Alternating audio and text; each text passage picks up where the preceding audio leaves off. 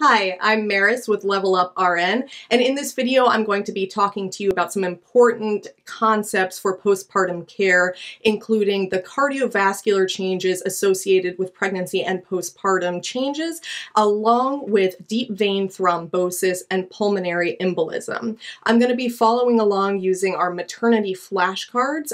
We are in the postpartum care section. If you want a set for yourself, you can grab them at leveluprn.com, and if you already have your own deck, I would invite you to follow along with me. Okay, let's get started. Okay, so first up, we are talking about cardiovascular changes in the postpartum period. One of the most important things to know, and it's here in bold red text, has to do with what is a normal amount of blood loss. I need to know what's normal so that I can know when it's abnormal, right? So here in bold red text, 500 milliliters blood loss for a vaginal delivery is considered normal, and up to 1,000 milliliters or a full liter of blood loss is considered normal with a C-section. So specifically with a C-section, we get pretty good estimated blood loss because of things like suction and, weighing sponges and things like that. So typically a patient would come to you and they would say they had 580 mLs of EBL, estimated blood loss, or 900 mLs. And that's really important to get in report. Now, when we talk about a vaginal delivery, we can also estimate blood loss, and typically that's done by weighing pads, or if there were special type of drape sheets that catch blood, then we could actually measure that. So it's an important thing to ask for in report and to know when you're assessing your patient. Because again, if I had, let's say I lost that full 1 liter and I had a C-section, and then you start to see that I'm bleeding more and more and more, you need to think, well, she's already lost a full liter. We're already at our normal cutoff. Maybe I need to tell the doctor, right?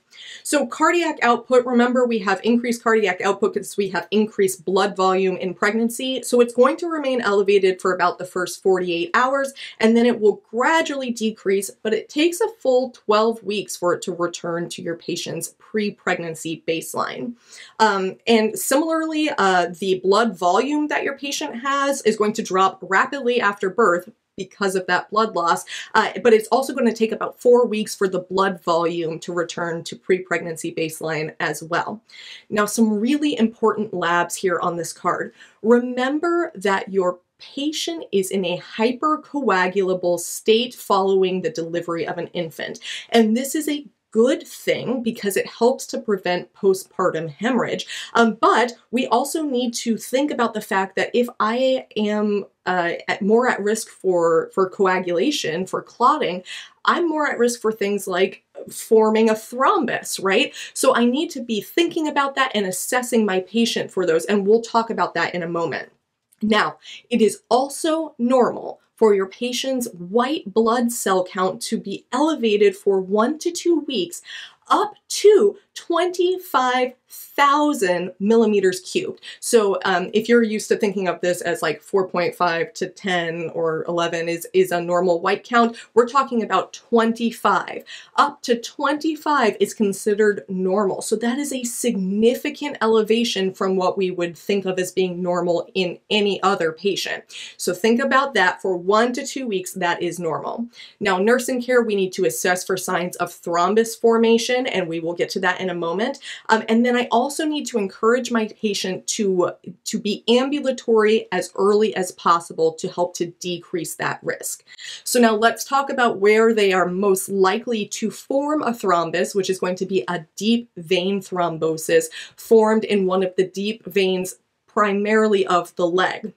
Now, risk factors, we know about the risk factors of DVT as it relates to med-surg, but the biggest risk factor for these patients is just the fact that they just had a baby.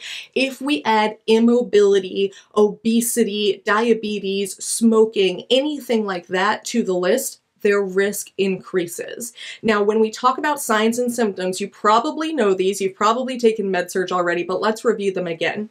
Unilateral pain and swelling in the leg is going to be a big sign here. If we had erythema or redness, warmth in the area, or swelling, or hardness, which is sometimes called induration, all of those would be abnormal. And so we would want to check for those things every time we check on our patient. Are you having any pain in your legs? I'm looking to see if they're symmetrical, if they look swollen, anything like that. Swelling of the lower extremities is very normal following delivery of an infant, but I want to make sure that it's symmetrical swelling and that we aren't seeing one leg is getting really large versus the other one is not. So diagnosis. There's some labs that can be done, things like a D-dimer can be done, but really the way to truly diagnose a DVT is going to be with a venous Doppler ultrasound. MRI or CT scan may also be possible, but that duplex scan is really going to tell us what's going on with the veins in the legs. So the treatment would be, the big one is going to be anticoagulants, right? We have to keep that clot from getting any larger, and then analgesics as well for the pain.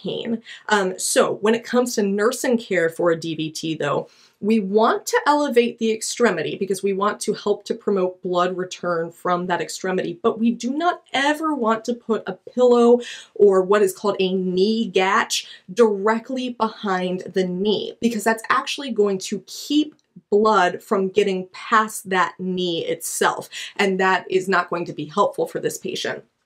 We also want to use warm, moist compresses. This can help to improve the circulation in that area. And then, of course, if our patient is started on anticoagulants, then we need to implement bleeding precautions, assess them for signs of bleeding, monitor their coagulation labs and that sort of a thing as well.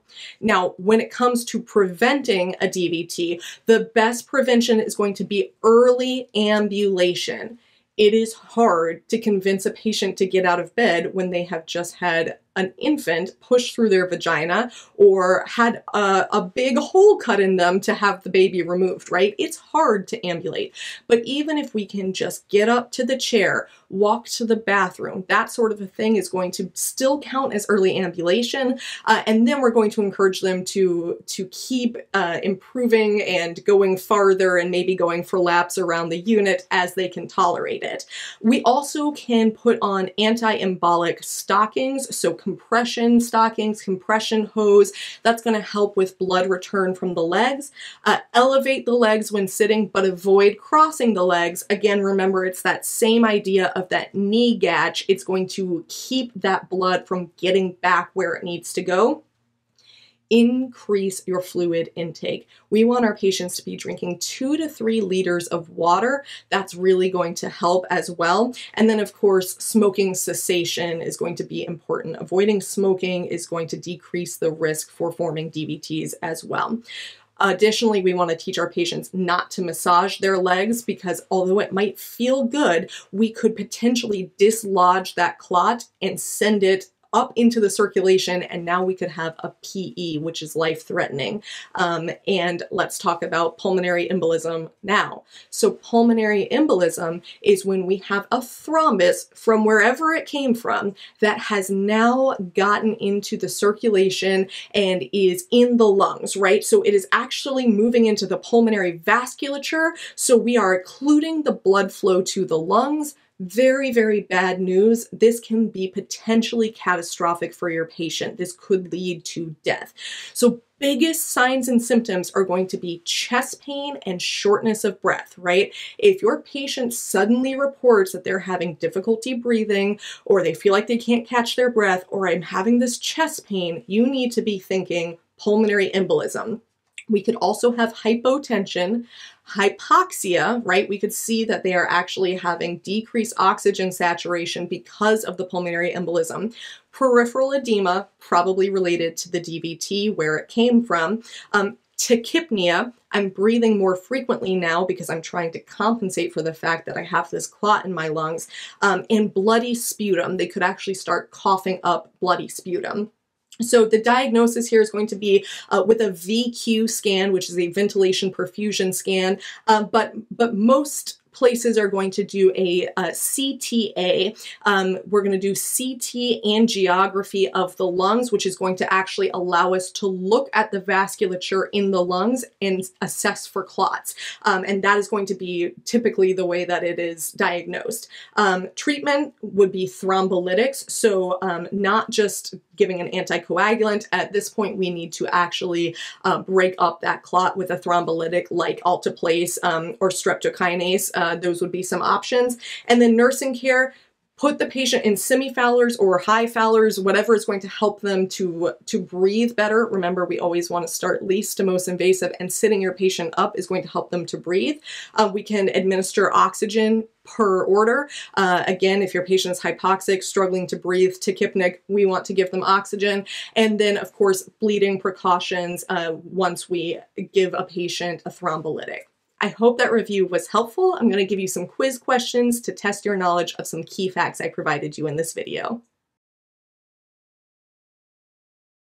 Okay, so first up, I want you to tell me, what is the cutoff for normal blood loss for a patient who has had a C-section?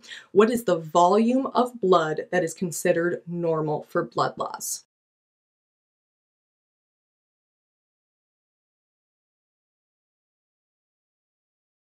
Okay, next question. You're caring for a patient who is postpartum and they report sudden onset chest pain and dyspnea, and you see that their SpO2 is now 90%. What complication do you anticipate this patient is experiencing?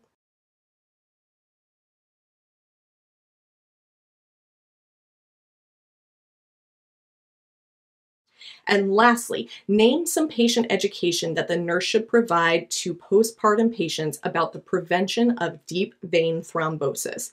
I gave you a whole lot of ways to help to prevent DVTs. Think of some of them and let me know.